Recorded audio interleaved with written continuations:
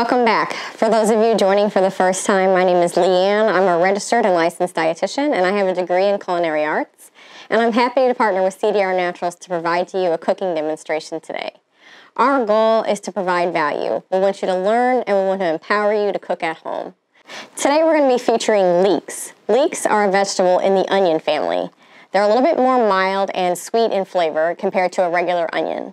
What I like about leeks is that they're very versatile. You can put them in appetizer dishes, main dishes, side dishes, and soups. And what I really like about leeks is that you can cut them and they don't make you cry like a regular onion. Leeks have fiber. They're great for heart and digestive health. They're filled with vitamins. They're low calorie and fat-free.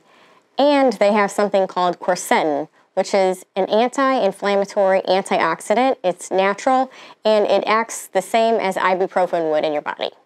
Now I'm going to show you how to cut and clean a leek. The first thing you're going to do is you're going to cut the root end of the leek off. You want to make sure you have a sharp knife and make sure that you're on a surface that's not going to slip. So we're going to cut the root off.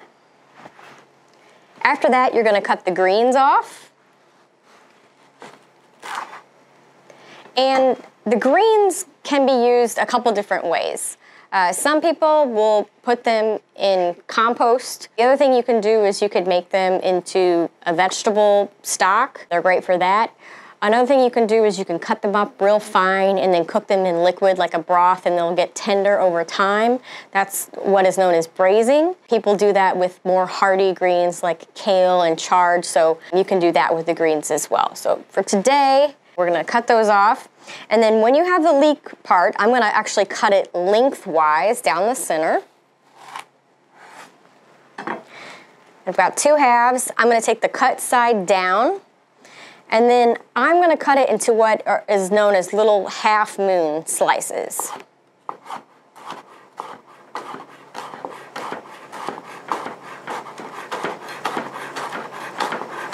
Then I've just got a bowl of water here. And I just put my leeks into the water. They float to the top, and then any dirt that's in the leek will just go to the bottom of the container. So that's how you cut and prepare a leek.